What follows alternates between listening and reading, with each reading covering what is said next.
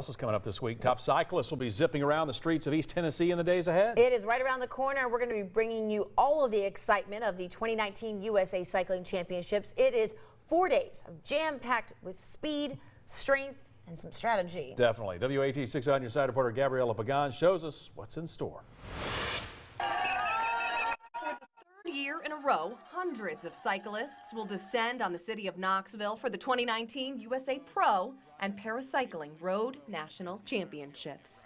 With the crit race and the Sunday road race downtown, Visit Knoxville is expecting a $5 to $6 million boost to the local economy after nearly 15,000 people will pack downtown.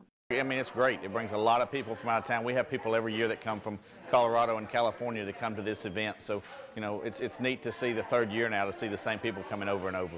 The entire weekend of cycling kicks off this Thursday in Oak Ridge with the individual time trials. The competition then moves on to Knoxville for the crit race on Friday night and the newest edition, the Para Road Race, Saturday, followed by the Pro Road Championships, which will return to downtown Knoxville on Sunday. It's a national championship event, so you've got the top athletes in the country competing on the streets of Knoxville. I mean, you don't do that too many places, and for us to be able to host the three biggest national championships the same weekend in one destination, that's never been done before. And you don't have to be a huge cycling fan to watch some of America's best compete in your own backyard. But seeing it live, seeing them come by you and feeling the wind off the bikes of a guy on a bike. I mean, to feel him come by and pass you at the speeds they do. I mean, last year on Sherrod alone, they were going 50 and 60 miles an hour down the hill on a bike.